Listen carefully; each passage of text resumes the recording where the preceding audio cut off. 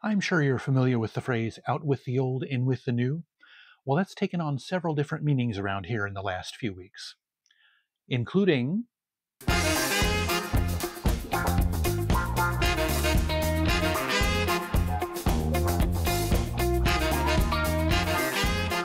greetings, one and all, and welcome to Tom's Hit Parade. By the way, I invite you to hit that subscribe button, give me a thumbs up if you like what you see, share this video with your friends, and leave me your thoughts down in the comment section. I'd really, really appreciate it. So, what do you think of my new intro? It kind of had to happen. I normally don't do a new intro when I do them. I do them at the beginning of the calendar year. But it was kind of necessary this time because a few weeks ago I got a brand new computer. My first new computer in 14 years, believe it or not. Yes, that's twice as long as any of my previous computers have lasted.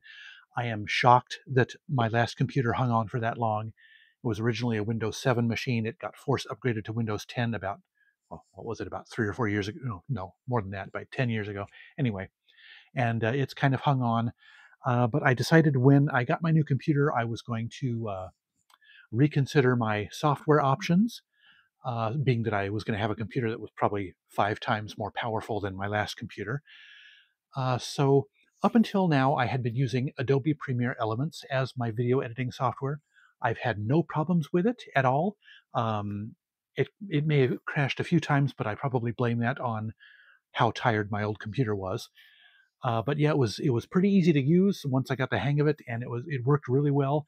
But it was probably the best solution for the computer that I had at the time. I don't think I would have been able to run anything more powerful on that. So anyway, I have been using for my photo editing, like when doing my thumbnails, my video thumbnails, for instance.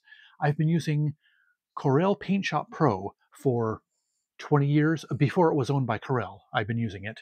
Again, works great, and I was so used to it, and I enjoyed it so much that when I realized that Corel also makes a video editing software, Corel Video Studio, I decided, hey, I love Paint Shop Pro so much, let's try Video Studio.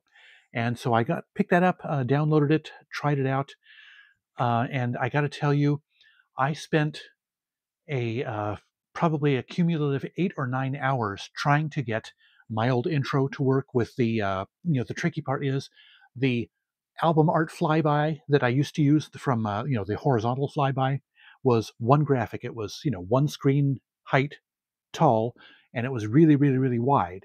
And for some reason, Corel Video Studio, unless there's a setting that I haven't found, and I scoured the settings, um, every time I tried to zoom in so that it filled the entire screen, it was all blocky and blotchy, and I could not, for the life of me, get it to sharpen up and come back to full resolution. So I was kind of at my wit's end. I started completely redesigning my intro graphics, and then I realized totally by accident that there is actually a free video editing software out there. It's called DaVinci Resolve.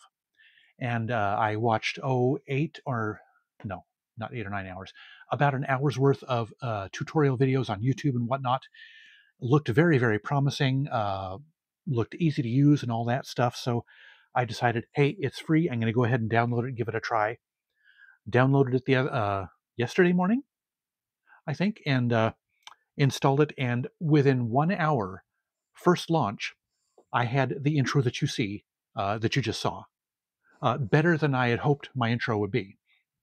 But yeah, I decided to do it from bottom to top instead of side to side, just to shake things up a little bit. And yes, it's got a whole bunch of fun little title animations, 3D text animations, and I used one of the built-in ones for my title there. So yeah, I got to tell you, I am very surprised that Corel Video Studio did not serve my needs, just because Corel Paint Shop Pro has been doing me such good for all these many years. So, by the way, this is not an endorsement of any of the products that I mentioned. I'm just telling you my experiences, no endorsements at all. But yeah, I think I will be very, very happy with DaVinci Resolve. There is a paid version, but it's, first of all, it's $299, or is it $295? Big difference, right? And yeah, the free version has probably 80% of the functionality, and so that extra 20%, gizmos, bells and whistles, is probably stuff that I will never use. So all I'm using it for is this janky ass YouTube channel.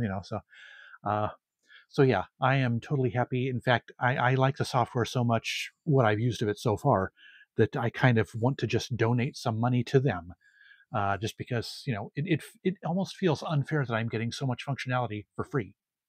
It's just nuts.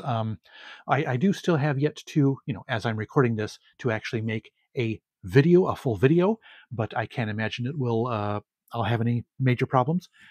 So yes, when you see this, I hope that you are seeing this in 1080p, because I do plan on, from now on, if everything goes according to plan, uploading my videos in 1080p.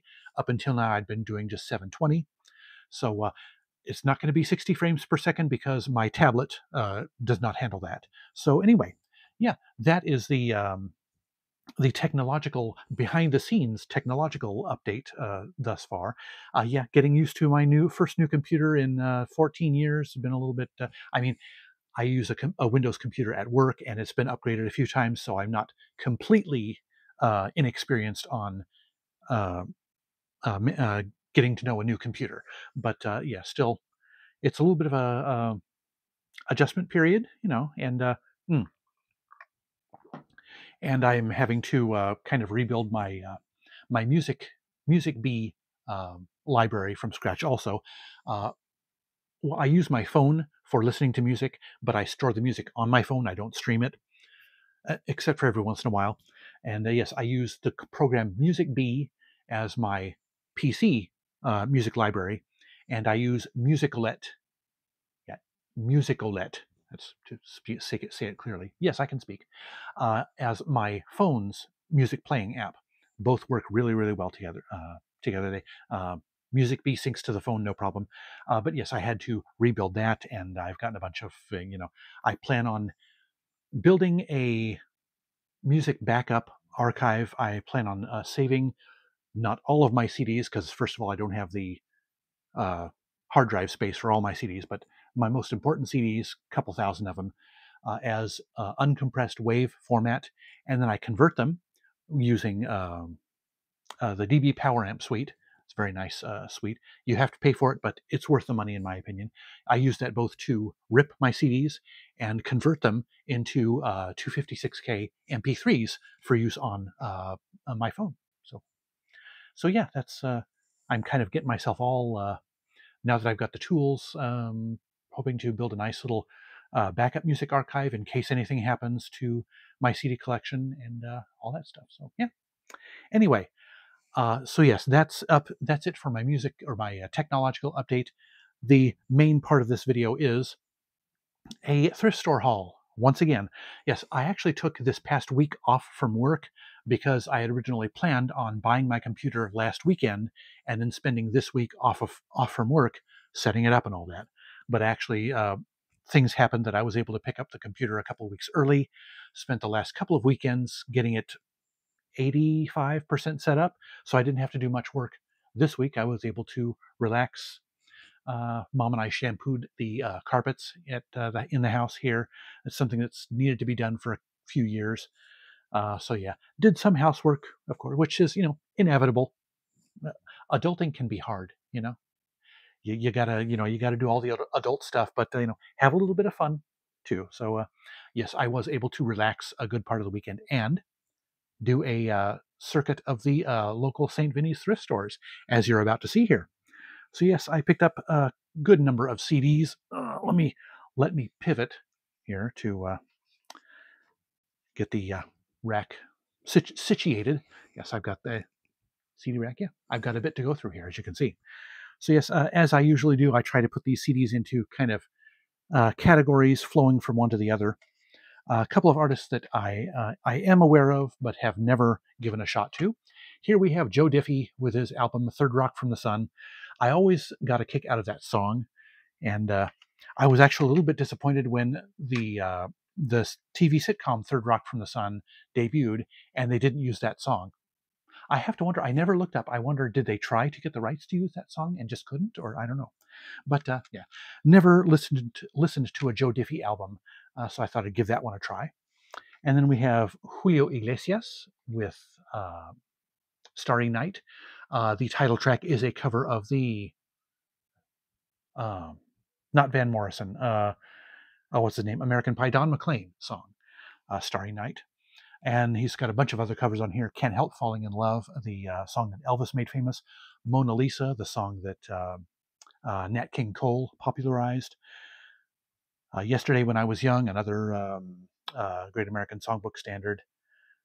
So yeah, several other songs on here. I think I've tried a Julio Iglesias album once or twice, and it just never stuck. So maybe this one will. It's got a good selection of songs on here. Now, this next one was actually new and sealed, and this guy apparently is a bit of a polarizing figure. Some people love him, some people hate him. I've never given him a try. Louis Capaldi. This is his album, Broken by Desire to Be Heavenly Sent. I think one of the things that makes him a little bit of a roast-worthy is the names of his albums. A little weird. But yeah, I thought I'd give him a try with that. I mean, 99 cents. Every one of these CDs, 99 cents. How can you go wrong? And I've got a few artists here that I have never heard of before. We have Ilse de Lange. I think that's how you pronounce it. She is I looked her up, a Dutch singer. Either Dutch or Norwegian. Dutch, I think. But she's also been a little bit popular in the States. So I thought I'd give her the light dimmed a little bit. Sorry about that. But yeah, this is a greatest hits album. Here I Am, 1998 to 2003. So I thought I'd give her a shot. Oh, actually, Made in Germany by Warner Music Europe. So maybe she's German. I can't remember. But I did look her up. And then we have I'm assuming she is a jazz vocalist because she is on the Concord label, or this album was on the Concord label.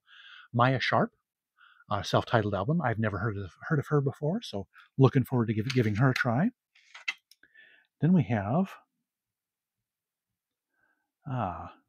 Renee Olsted, another female singer I'm not familiar with. I've probably heard of her at some point.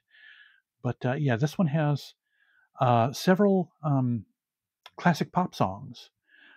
Is You Is or Is You Ain't My Baby. And Summertime, that's the Nina Simone. I'm sure dozens of female singers from back then recorded it. So Someone to Watch Over Me, featuring Chris Botti on trumpet. That was actually one of the selling points. I like Chris Botti. Breaking Up Is Hard to Do, the Paul Anka song. And A Sentimental Journey, What a Difference a Day Makes. So yeah, a good selection of songs. So I'm looking forward to giving that one a shot. Now this one, I'm going to put the rack down for a second for this one. This one looked really interesting. This was also new and sealed. Carl Hancock Rux is his name, and Rux Review is the name of the album. You can see up here. And the hype sticker made it sound really interesting, and I actually pulled off the hype sticker and put it on the inside of the tray here. Carl unleashes a torrent of paperbag poetry and postmodern hip-hop music. The ritualistic blues of self-awakening, coon songs, sorry, that's written on here, I'm reading it word for word, and schizophrenic soul sestinas. I'm not sure what that word means. From the hellacious to the hilarious and back again. One of the most engaging one-man shows you're likely to see all year. So as you can imagine, that hype sticker piqued my interest. So I'm not afraid to give hip-hop a try, especially when it's hip-hop that pushes the boundaries into adjacent genres. So yeah, I will have to, I'll see if I can remember to let you guys know how that Carl Hancock Rux CD is. And I found a couple of American Idol alumni here. I was not watching the show in its first season when Tamira Gray was a finalist. Sorry about the glare from the lens. But yeah, this was her first and I think only album, The Dreamer. So looking forward to, I've seen clips of her singing in, highlights from American Idol's first season. But I was watching American Idol. I think this was the Chris versus Adam season when Allison Irahita was a finalist. it was either the Chris versus Adam or the David versus David season that she was a finalist. So yeah, I always liked her. Something about her that I liked. So yeah, give those two a try. Now this one I actually already had because she's one of my favorite female singers, but this is a version that I didn't have. Steady Pull by Jonathan Brooke, and this actually has 3 bonus tracks on it that the version I have does not. So looking forward to checking that one out. It's got a couple of scratches on it, but nothing that I think would interfere with its playability. So, yeah. And again, 99 cents. And then this one I had a long time ago, but back when it was a new release, but just for some reason just didn't stick. But I thought I'd give it a shot again. And again, this was new and sealed. Power of Peace by the Isley Brothers and Santana. So yeah, figured I had to give that a shot. I've come to enjoy the Isley Brothers more since I tried that CD the first time. So there you go. And then this one, Symphonica by George Michael. Apparently this was George Michael's last studio work, as well as Phil Ramone's last studio work before they both passed away. So I guess it's, I'm not sure if it's a live recording or not, but it is some of his songs and maybe some of, other people's songs. First Time Ever I Saw Your Face, and Brother Can You Spare a Dime, and stuff, done with a symphony orchestra, as the title of the album implies. So that should be good. And then some instrumental rock here, Fire Garden by Steve Vai. Actually, this is half instrumental and half vocal, so that could be fun to listen to. Never actually tried a Steve Vai album before. As much as I like Joe Satriani, I've never really given a serious try to Steve Vai. I don't know why. Rhyming was unintended there. And then we have, I decided I had to give this guy a shot. Greatest Hits album by Neil Sedaka. Yes, one of the kitschy, more punchline artists. Yes, not he doesn't deserve the being a punchline like that. He's got a good voice, and so good songs. So yes, he does Stairway to Heaven. I hope that's not a cover of the Zeppelin song. That could be a little dicey there. And then of course Calendar Girl, his big hit singular. Breaking Up Is Hard to Do. And then I thought I'd give a little blues a try. Willie Dixon, Poet of the Blues. It's got a good selection of songs on there. And I just realized I've forgotten to show you the back sides of these CDs, which is something I've been trying to remember to start doing. But I'm halfway through the stack now, so I'm not going to go back. And then another one from the Capitol Collector series. This is The Letterman. This was a group from the 40s, 50s. Did a bunch of classic pop songs. I've got several installments in this Capitol Collector series. So I thought I'd add to it and take a drink for a second. Throat's getting a little dry here. And then we have Etta James. I've always liked Etta James, and this is one of her later albums called Time After Time. She covers a bunch of classic pop standards. And well, another reason I am not showing you the backs of these is because I'm holding this rack with my other hand, so it's a little difficult to see. You don't get a very good shot of the back, so next time. And then we have, this is a CD I had a long time ago. Actually, I think I might have had it on cassette and never on CD. But this is a vocal jazz group called the New York Voices, and they're good. I enjoyed. I mean, some of the couple of the songs on this track listing I remember from way back then. Not having heard them in 25 years. So yeah, I'm looking forward to giving this one a shot again. I remember I was not much into vocal pop or vocal jazz back when I first had this album. So I think I will have a different experience with this one now. And then we have, I have a shorter version of this guy's greatest hits, but this is 24 songs and more than double the one that I have, so I had to pick it up. Frankie Yankovic and his Yanks. their greatest hits. So yeah, 24 songs. Yes, the Polka King, and um, contrary to popular belief, he is not related to Weird Al Yankovic. No, I've seen at least a couple of times. I've seen a sticker on a Frankie Yankovic CD with Weird Al's dad written on it. No, no relation. His father was Nick and his mother was Mary, and Frank was not even an uncle or a cousin. Just no relation. Al jokingly said that his parents made him take accordion lessons because they felt there should be at least one more accordion-playing Yankovic in the world. That was probably not an authentic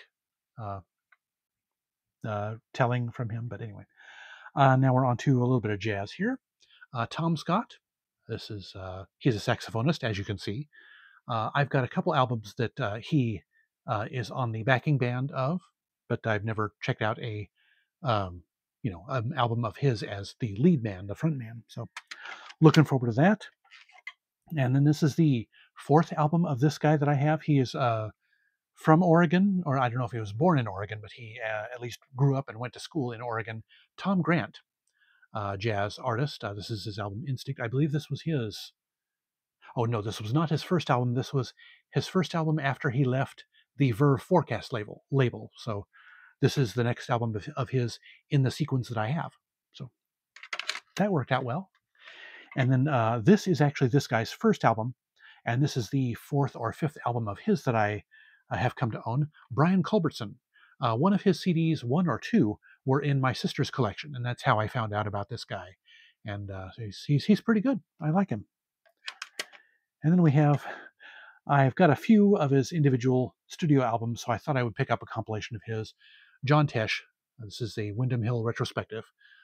10 tracks from a few of his Windham Hill albums. So, what can I say? I've got a soft spot for cheesy. Well, as you can see with that and Neil Sedaka, I kind of have a soft spot for the punchline artists. Then here we have, this guy is not a punchline artist. Is it Vangelis or Vangelis? I think both pronunciations are technically legitimate, but I'm not sure if anyone is preferred by him or whatever. But anyway, his album Direct. I have his themes compilation. I don't think I have the Chariots of Fire soundtrack. I actually don't have any soundtracks by him, at least not yet. And then here we have a New Age album from the Private Music label, a label that I was very fond of back in my New Age phase. This is an artist named Sanford Ponder, and the album is called Etosha, Private Music in the Land of Dry Water. I can only assume that that is how the Private Music label got its name, was from this.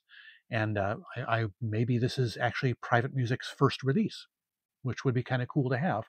I have probably a dozen of other albums on that label. So Yanni, Patrick O'Hearn, Tangerine Dream did a few albums on Private Music, and probably a couple other artists I can't think of. Now this one I was kind of excited to find, and no, this was not sealed, but it is like new. I mean, pretty much all these CDs were like new. And I'm hoping I'm pronouncing this name properly. Isata Kane Mason. She and her brother, Sheku, they performed at, was it Harry and Meghan's wedding, I think? And they kind of gained some fame for that performance. And yes, this is her album Summertime, and it's got some Gershwin stuff on here, including the title track Summertime, an Aaron Copland composition, and a few others, Samuel Barber, and a couple of other things. So I was very anxious to try this out, and I have seen, I think I've seen one of Sheku's CDs at House of Records in the used section. So hopefully that will still be there when I go back there tomorrow. And this next one, this one was still sealed, and it is has contributions or is done in part by an artist that I have developed a fondness for in recent months, Yo-Yo Ma. This is the Silk Road Ensemble featuring Yo-Yo Ma with the album A Playlist Without Borders. Now, if there's an album title that would grab me, it is A Playlist Without Borders. I'm really looking forward to listening to this. This is not, traditional, the more famous classical music. I'm sure it's classical in a way, but just probably more contemporary or at least lesser known classical composers and compositions. So looking forward to listening to that. Now this next one is a 4-disc set, and it was still 99 cents. So, 25 cents per CD. And this is Sony Classical. This is part of their Soundtrack for a Century series, and most of them were 2-disc sets. But since classical, pieces are so long, fewer of them fit on a CD. The disc's falling over. So they decided to make a 4-disc set out of it. The actual tracks are not listed on here, just the composers and whatnot, and performers and stuff. So I figured I've got a couple of classical compilations in my library, but I figured, having a nice big beefy 4-disc one would probably give me about all the classical music I could ever need. So looking forward to listening to that one, to all of these, honestly. And this one looked really interesting. I'm about to go into the soundtracks, but this one was sort of soundtrack adjacent because it features actors and other TV personalities. It's called The Band from TV.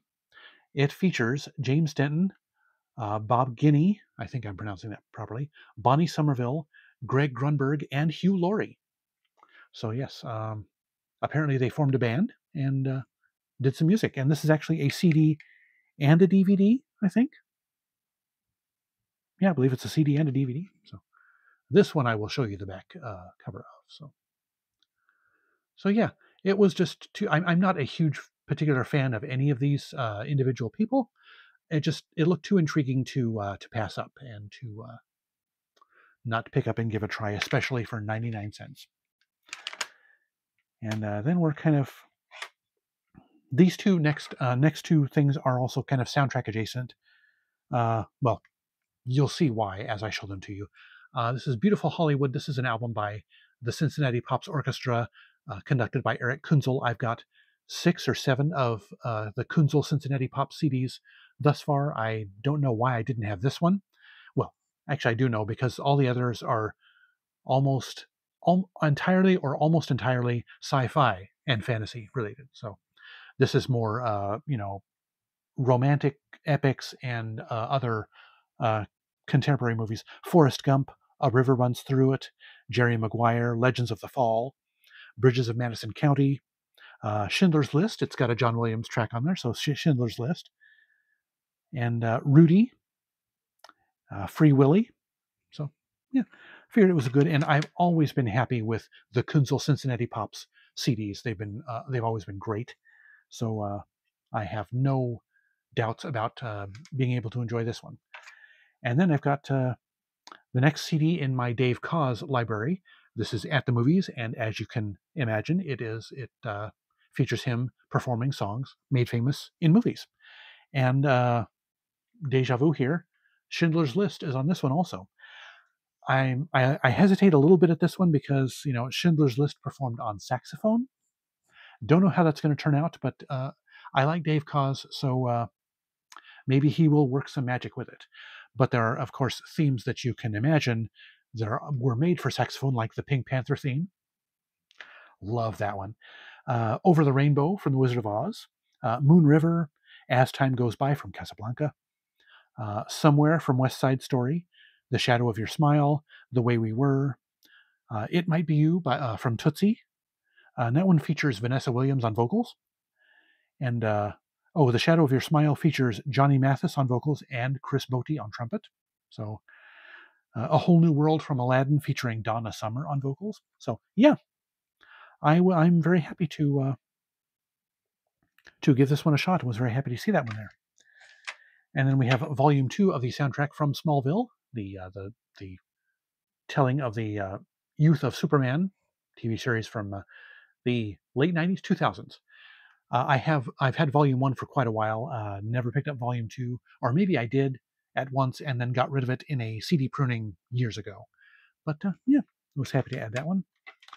Then we have a collection of TV themes from NBC, must-see TV. I had to pick this one up from 2003. Yes, 50 different theme songs. This is on TVT Records, which did way back in the 80s, late 80s, early 90s. They did a series of CDs called Television's Greatest Hits. And being a fan of TV themes from as long back as I can remember, I picked those up, really enjoyed them. So this is kind of a sequel or follow-up to those CDs. A sequel many, many years after the original run. And I've got 3 titles left here, and these were, I think, in my opinion, the biggest scores from this this haul here. Here we have Captain Underpants, the movie soundtrack. It's got a Weird Al song on it, the Captain Underpants theme by Weird Al Yankovic. Had to pick it up for that. It's also got an Adam Lambert song on there. Think, and I don't know if that is the cover of the Aretha Franklin song or something else, but yeah, had to pick it up. And I think the Captain Underpants theme is on the Medium Rarities bonus disc that I got with the Complete Works Weird Al box set years ago, but still, I had to. 99 cents, come on. And then, speaking of John Williams, I'm still kind of in shock that I found this one. It was just right there sitting in the racks. It wasn't even in the locked up choice items bin that they have raised prices on here. This was 99 cents like everything else. The OG Return of the Jedi soundtrack. Yeah. It's got a couple of light scratches on it, but otherwise it is in perfect condition. Yeah. This was an original 1983 run from back in the day. Yeah. Not sure yet if I'll keep this or if I will maybe flip it on Discogs, because I do have the remastered version, single disc version, the same track listing and stuff. So who knows? I may end up keeping it. I think I might be just a little bit too much of a John Williams fan to give this one up. But I was, like I said, I was shocked to find that there on the racks. And then this one, I had actually been looking for this one off and on for a couple of years now. I had a version that was, I think it was on the freebie shelf or it was in the $1 bin somewhere, and picked it up. I made do with it because it had several scratches on it, but I've kind of been keeping my eye out looking for not only a better condition copy of this, but I actually managed to find the anniversary edition with bonus tracks, Where the Sidewalk Ends, a collection of Shel Silverstein's poetry and songs. Yes, I cannot believe I found this one. Just this. If I'd come home with just this, it would have been worth running the entire crawl of the St. Vinny's stores. But yes, this has 36 tracks and 11 bonus tracks on it from the version that that this is replacing. So yes, I was very happy to have it. I have A Light in the Attic, the other one. I've had that one for a while, so I'd been looking for this one to complete the set. But yeah, was very, very, very happy to have found that one. So quite a haul, wouldn't you say? And so that'll do it for this video. Be sure to like it if you liked it. And before you go, drop me some feedback in the comment section. I'd love to know what you think. Don't forget to subscribe, hit the bell icon to catch my future videos, and hit my username to browse my old videos. Links to my socials and my favorite fellow YouTubers are in the description below. Otherwise, thank you so much for watching. I'll see you next time. And remember, life's too short to be a music snob.